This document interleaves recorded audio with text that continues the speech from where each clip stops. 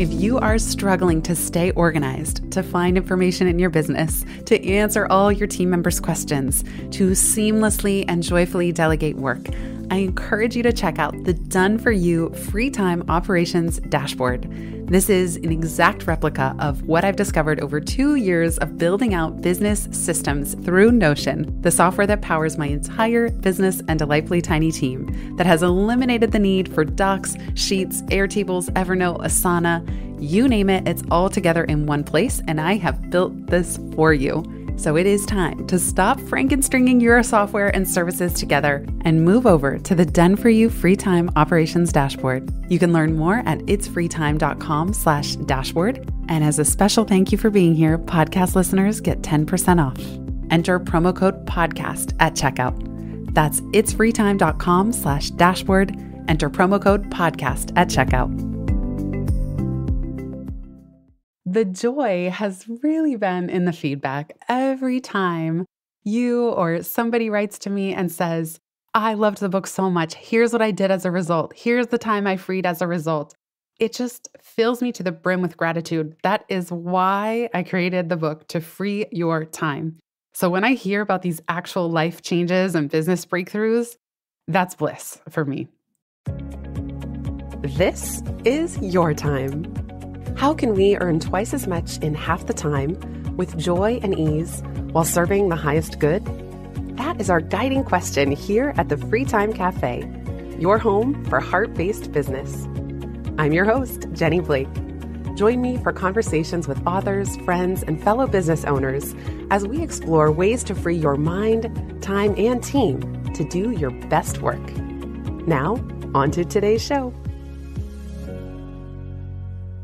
Today marks the 1-year bookiversary of Free Time making its way into the world, and the 2-year podiversary of launching this very podcast. There's been a question looming as I approach this milestone. Has it been a success? Has the podcast been a success? Has the book launch been a success in its first year? Has the big investment in this new direction of my business and this new subject area been a success? I'll answer that, and I'll get to some of the nitty-gritty 1-year in launch debrief that I know you all appreciated when I did 1 month after the book launched. But first, there's an important detour that we need to take. If you're caught up on recent episodes, you'll know that in episode 170, Imagine a World of Abundance, I share how walking by a piece of New York City street art completely turned my morning around. I'd woken up grumpy from lack of sleep. I've been having more health issues than usual this year, despite all my best efforts to focus on my health as my number one priority. And in episode 172, I shared that free time is not just for the fun days. Sometimes we need free time, not so that we can go to the beach or sip Mai Tais or pina coladas on a beach. We just need to decompress and give ourselves time for deep rest. So you could imagine my feeling of a little conflicted that the 1-year anniversary of the book launch is coming up. And it's a lot of effort to create a book, to have the idea, to believe in the idea, capture the ideas from one's mind onto the page, to go through the whole machinations of launching a book out into the world and the vulnerability of that. I'll put the episode on the vulnerability of launching and 11th Hour Gremlins, those 2 links in the show notes. And so I wanted to do something to acknowledge this milestone. But because my mood has been a little lower than usual, and it's not just turning around on a dime, I was feeling a little bit deflated. I was feeling like, I don't know if it's been a success. I don't know if I have any exciting metrics to share. Now, this, of course, is me being hard on myself. I was recently emailing with a podcast ad agency, and when they asked for my statistics, I felt shy about sending them, that maybe my shows are still too small for them to represent me. And then, as a result of that thought, feeling discouraged that I don't quite have the energy to project myself very loudly or boldly into the world right now, and yet it seems as if that's what the business needs from me. And then I get an email from my dad with the subject line, "Seen inside the Taj Hotel in Mumbai!" Turns out my dad's second cousin, his daughter Gretchen, was traveling in India and spotted free time right behind the front desk of a hotel bookstore. When I saw that photo, I couldn't help but burst out into a huge smile. First of all, Gretchen and I have never met in person. And my dad doesn't live very close to his second cousin, but my dad had sent them a copy of Free Time. They shared it with their daughter. She was then traveling the world to the other side of the planet and spotted Free Time, not tucked into a back of the bookstore bookshelf, sitting behind the front desk, the cover facing out front and center behind the clerk who was working the desk, right there, smack in the middle, just presented in all of its glory. That's when I realized that me being down on myself at all in any way is so beside the point. It's an example of me getting caught up in some hedonic treadmill of success and enoughness. That's the thing about success and reach and impact of our work. If we judge it on the wrong metrics or we create a bar for ourselves that is always moving, we will never feel successful. The word success itself is so relative. There's a good relative pun given my opening story. That story, that moment of seeing this photo, had me reframe and realize that I created something that is sitting front and center in a hotel bookstore in India, across the world from where I'm sitting right now as I read that email message.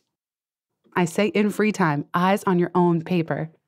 This moment had me refocus on all the many accomplishments that have happened, all the good things, all that the book has helped me create, knowing that it's always going to be a work in progress. It's the journey, not the destination, as the cliche goes.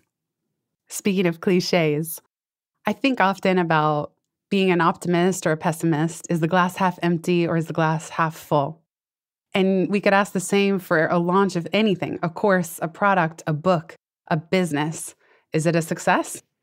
Is the launch success glass half empty or half full? This story of the book traveling across the world zoomed me back to the glass itself. And I've thought about this before. I've never really shared it publicly, but I've always thought this metaphor is missing something. Because in this case, I created a glass.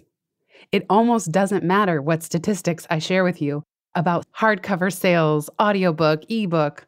I will share those with you 1 year out just because I love hearing people's specific details. It doesn't matter how many podcast listeners I have. You're here. I am delighted by that. I am overjoyed by that. If I get a single email from an episode of somebody saying that it changed their day, I am overcome with gratitude and joy. And I know that what I'm doing is working. Those are my metrics of success. In this case, thinking about the book launch, I created a glass. I created a book. I was just telling Michael this morning that the idea for free time came to me in a download. I was walking or in the shower and boom, the phrase free time dropped into my mind. As clear as that, as a phrase, and I knew that this would be the next direction of my body of work. I created a glass. So from this one download of this 2-word phrase, then running it by friends, then doing a big brand strategy, launching a podcast, getting all my ideas about systems and operational efficiency and how to set time free, getting them all down into a book, collaborating with a hybrid publisher, Idea Press, seeing the book through to publication. Every time I mail the book to a podcast guest or someone in the media or bring them or sign them at an event, that is the glass. That is what I have created. So the statistics, whatever liquid I pour into the glass, whether it's water or almond milk or coffee, please, more and more coffee. I love coffee. Doesn't matter. It doesn't matter. I created a glass. And we so often forget to acknowledge the things that we create and how valuable that is and how that is our contribution. We don't have as much control as we might like to think about the impact that what we create makes in the world. Now, of course, sometimes it is helpful to have delusions of grandeur, as I often do, of my books selling millions of copies and hitting escape velocity of book sales, and it makes some sort of list, and then that list propels the sales further and further, and then the snowball becomes unstoppable, and then all of a sudden I'm earning $1 million a year in royalties, and all of a sudden, all is well in the world as far as metrics and measures of success. That would be great. And it happens every blue moon to an author. But even those authors, if you ask them about how to market or the secrets to a great book launch, yes, they can tell you many things that they have done. And they will almost always tell you it also involved a sense of luck, a sense of perfect timing, a sense of one just right opportunity leading to the next. I've been really fortunate to be invited to book mastermind Zooms with fellow authors, sometimes as many as 20 of us in our tiny thumbnails, Brady Bunch style on the screen. And no matter how many books the group collectively has launched, yes, we all share strategies and tactics, but no one person knows everything. And the market changes, the economy changes.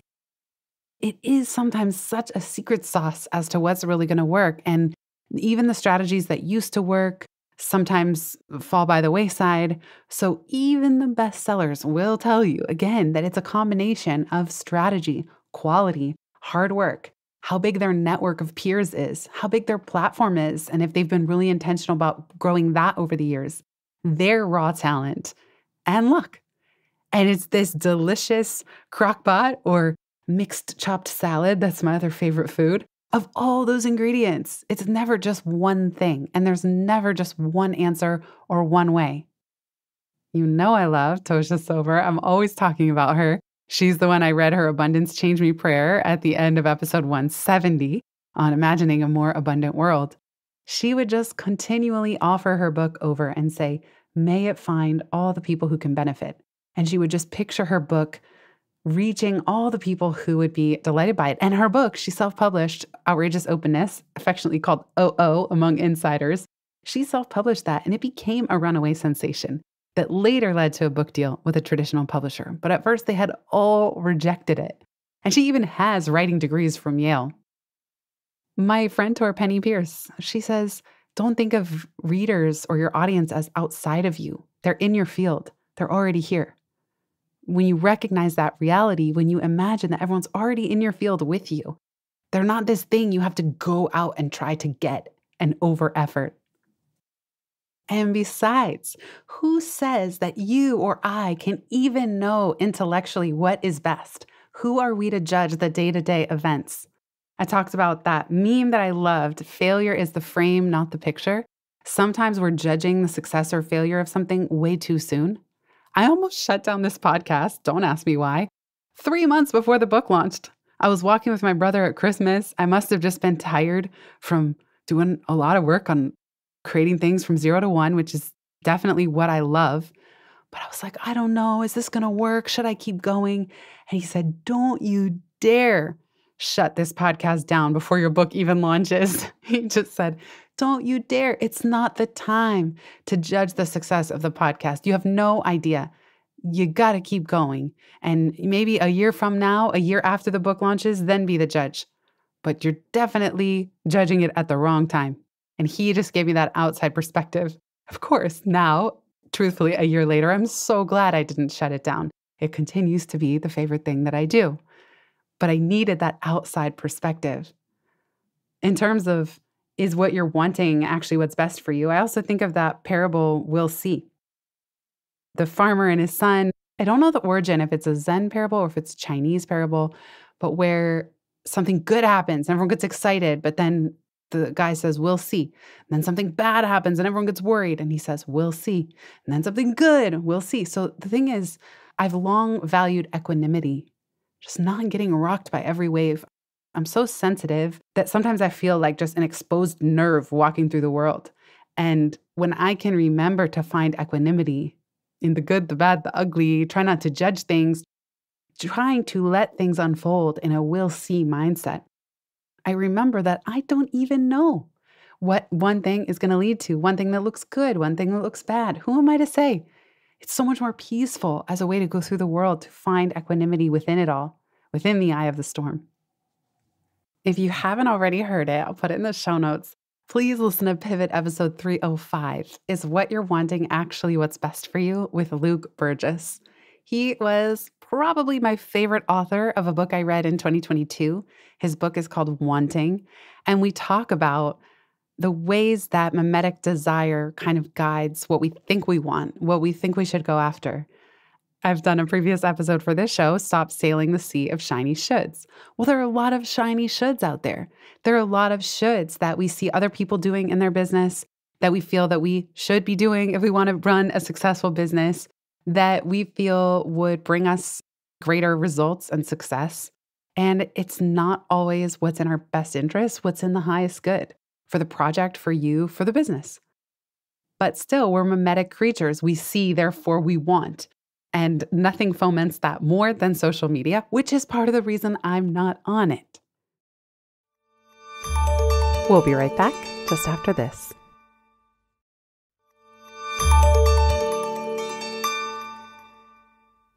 What I loved about that conversation with Luke is that we talked about something like a book launch. How do you set goals for it to reach far and wide in the world while still detaching from the outcome?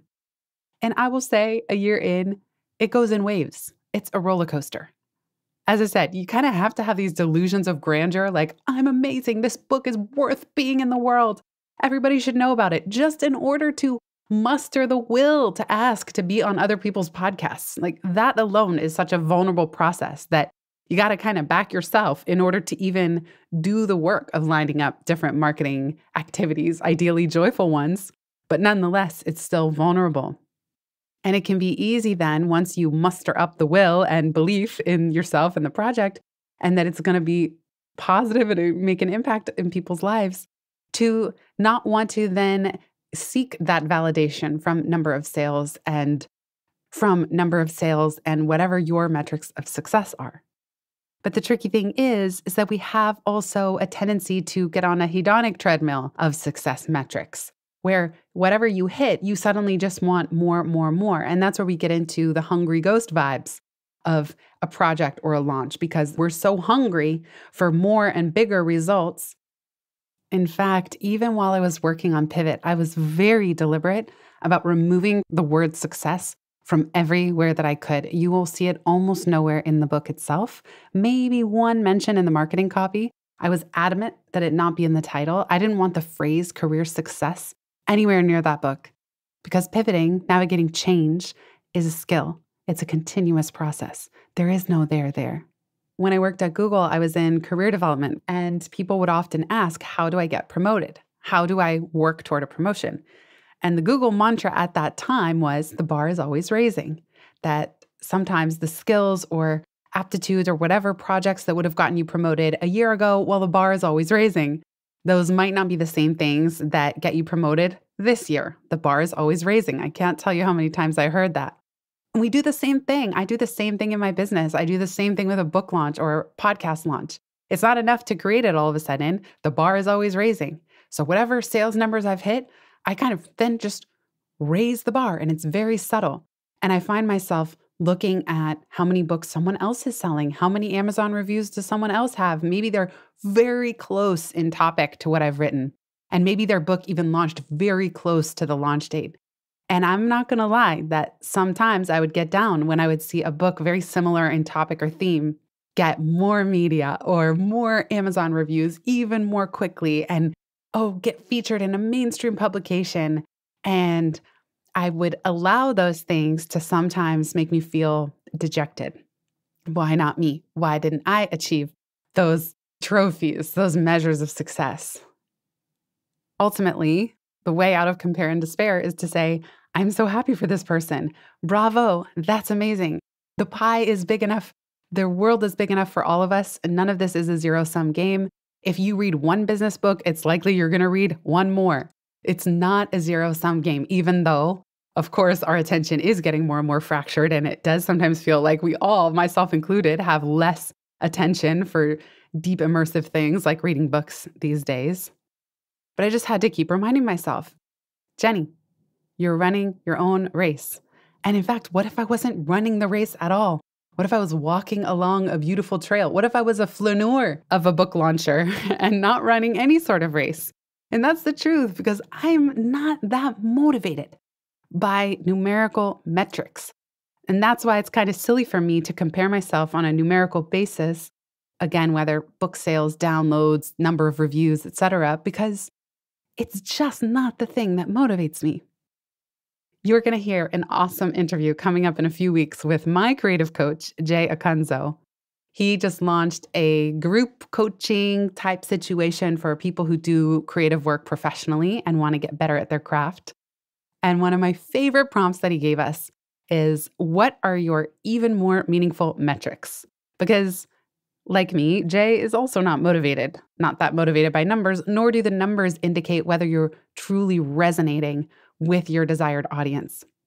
So he gave some examples. When he sends out a newsletter, he calls it getting my two. If 2 people respond to a newsletter with something powerful, he knows that he's doing something right. And as Jay said, 1 is an outlier, 2 is a trend.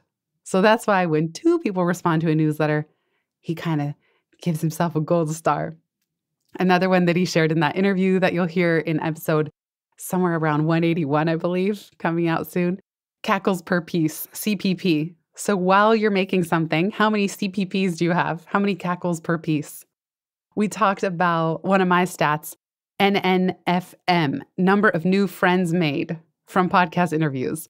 Or for him, we talked about like number of heroes that you've gotten to have a conversation with as a result of him having a podcast. I love when I hang up with a guest after recording and they say to me, that was so fun.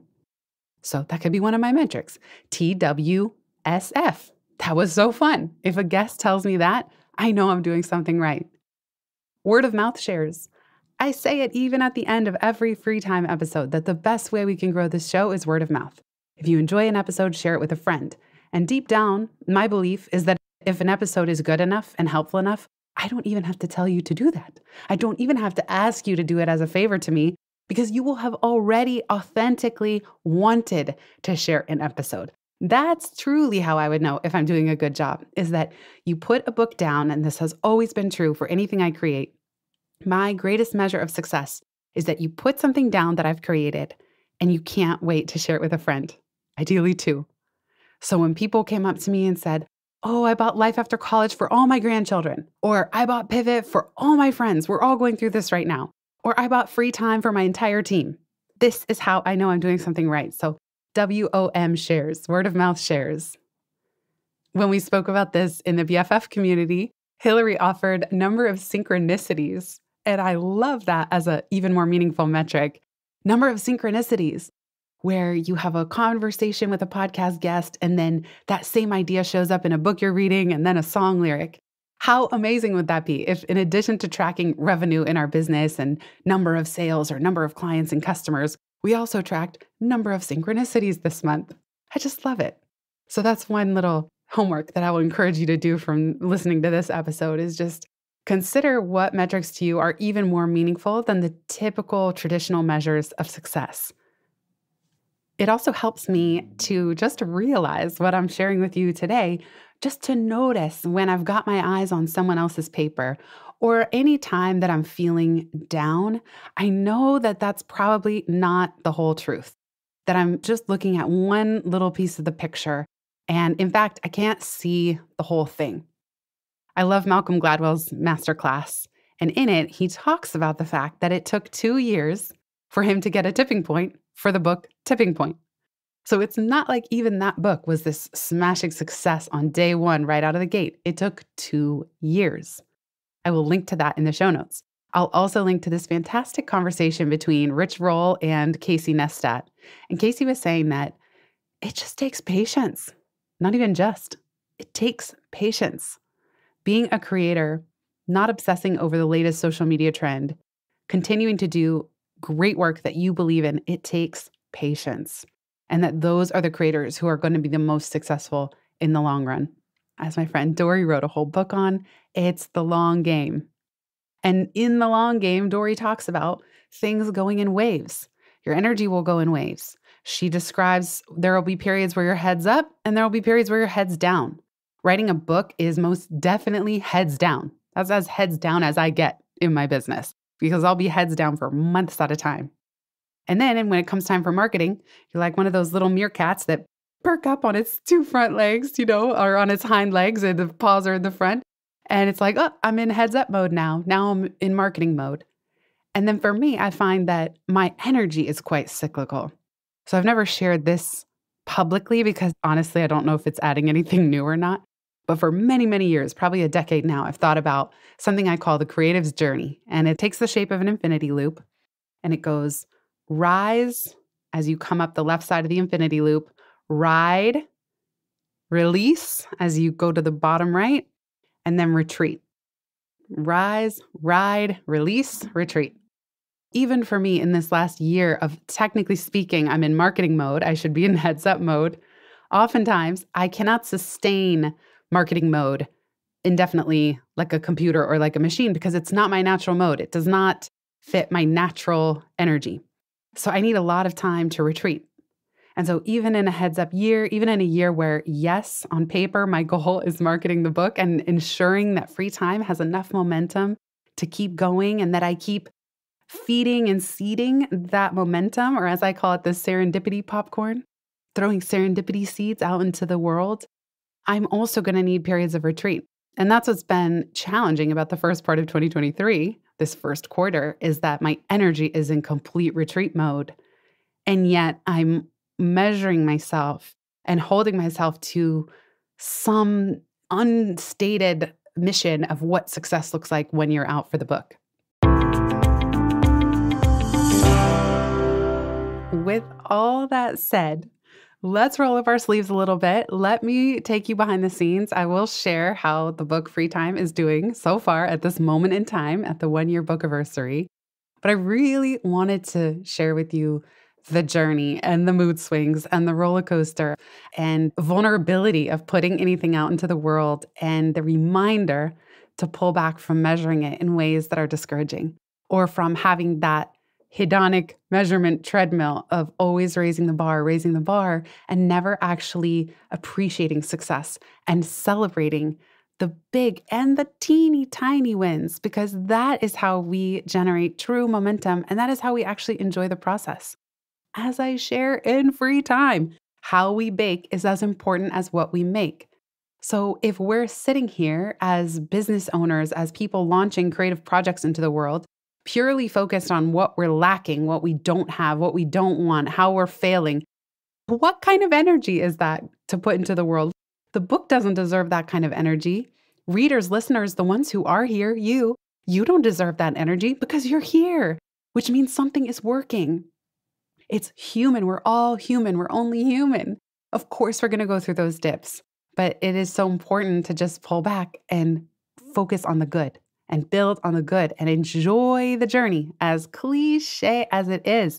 Enjoy the cake baking process so that when the good things happen, we are poised and positioned to appreciate them. We don't just sweep them under the rug looking for the next person. Kind of reminds me of the dating scene.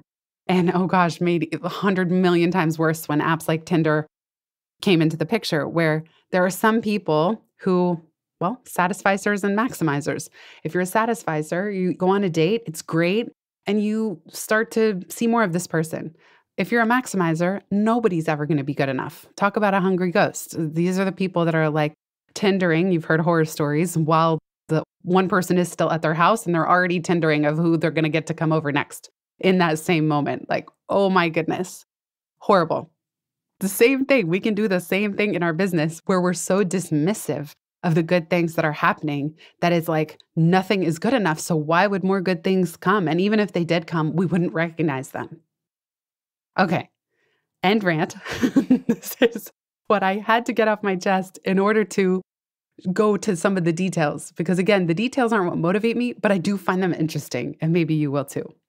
For starters, I am very proud, very, very proud to share that Free Time won 6 book awards and 3 for the podcast. So in the book space, it won Pencraft Literary Excellence in Nonfiction, Business Finance. It won the 2022 American Book Fest Award, Best Book Winner in Entrepreneurship and Small Business. It won the New York City Big Book Award. Very exciting. It won an Independent Publishing Book Award. It won as a finalist, so not a number one winner, but a finalist in the 2022 NIEA Book Awards, National Indie Excellence Awards. And it was a finalist in the 2022 International Book Awards. Wow. I mean, these awards to me, They're so validating because many of you know that the design of free time quality was one of my driving missions. Of course, quality ideas, quality writing, but also putting a ton of emphasis and energy and money into the design of the book itself. So it's super gratifying to have won these 6 awards. And I really have to thank the Idea Press team for submitting to so many places. The Free Time Podcast won 3 W3 awards. It won gold for Best Podcast in the consulting category and professional services category, and silver for Best Host. So you're looking at a silver podcaster, ladies and gentlemen. Now, let me also take you behind the scenes of even the podcast awards. You pay money to enter these. So you too can enter your business, your podcast, your book, whatever it is you're creating. There's probably an award for it. Sometimes there are hundreds of dollars per category that you want to submit for. I just submitted for the Webby Awards too, which I feel I have a very, very remote chance of getting any acknowledgement at all from the Webby Awards.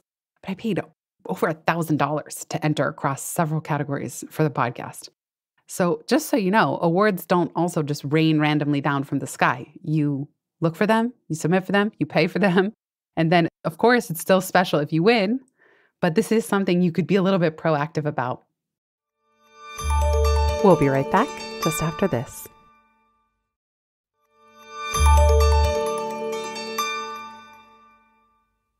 In terms of a sales update, so as always with hardcovers, there are returns that happen because the retailers might all order and stock their shelves, and then about 6 months later, they might do a return. Okay, these didn't move. We're going to send them back to the publisher now.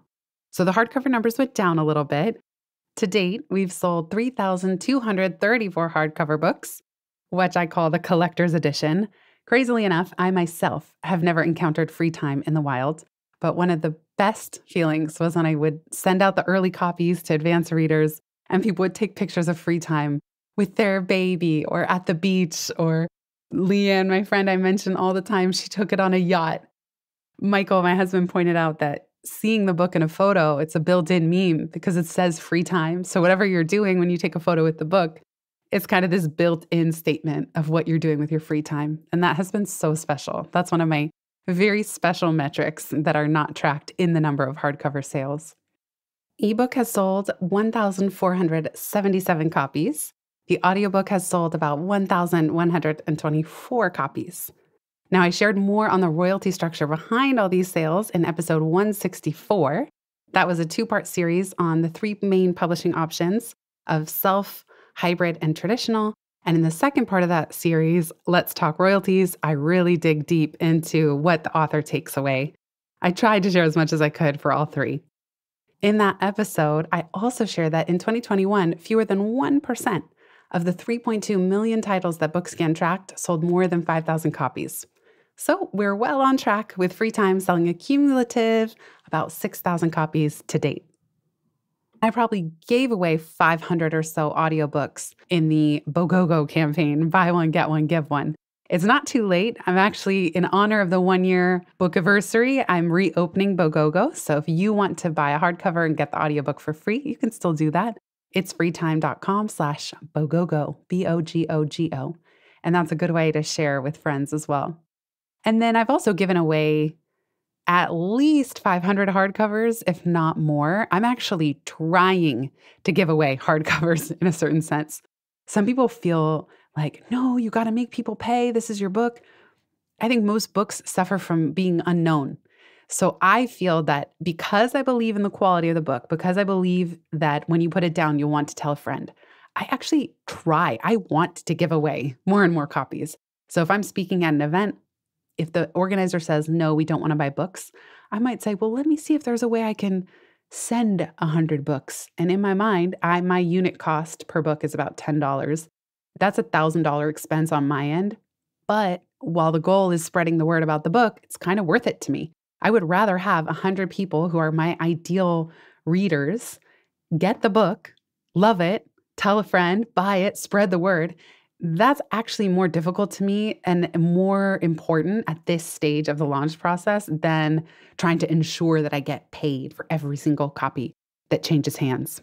I'm also happy to share that we surpassed our goal of 100 reviews Free Time currently has 131 ratings and reviews. Thank you so much to every single one of you who's left one already.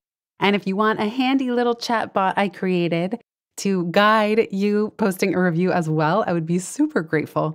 You can visit itsfreetime.com/review. And that will just guide you through some questions. Honestly, you could use it anytime you need to write a book review for anybody's book. If they've said, hey, do me a favor, support the launch, you can visit itsfreetime.com/review. It's a type form. It will walk you through just a few very simple questions and then email you your responses. So it's not like I, Jenny, am looking at that data. It's just meant to break the ice, the writer's block of writing a review, because I know that even as somebody that writes and speaks for a living, sometimes I get writer's block when a friend asks me to leave a review for their book. So I hope that helps you. It's freetime.com/review. And big thanks again for all of you who have already left one so far. Most of all, speaking of the metrics that really matter, the joy has really been in the feedback. Every time you or somebody writes to me and says, I loved the book so much. Here's what I did as a result. Here's the time I freed as a result.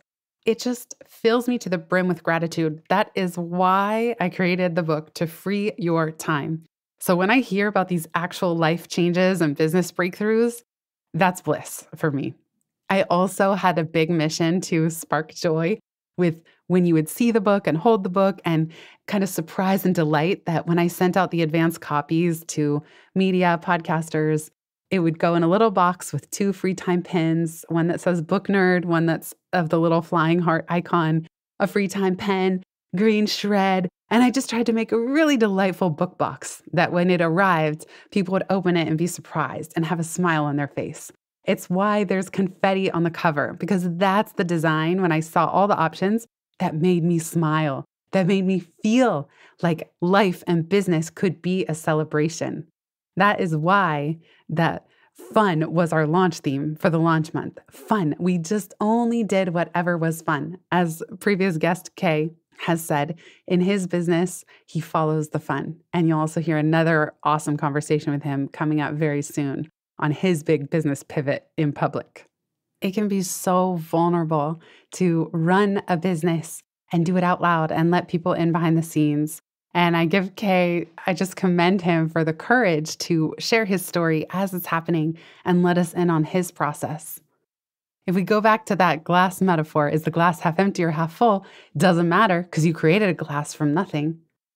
Now, I'm not an expert glass blower or anything. You'll have to listen to the 2 episodes with Jim McKelvey, who's an actual glass blower and one of the co-founders of Square. From just a little cursory research, we could see that the glass blowing process begins with a small amount of molten glass from a furnace, or what's called a crucible. And that's when you see the glass blowers rolling that molten glass on a metal table and starting to shape it with heat.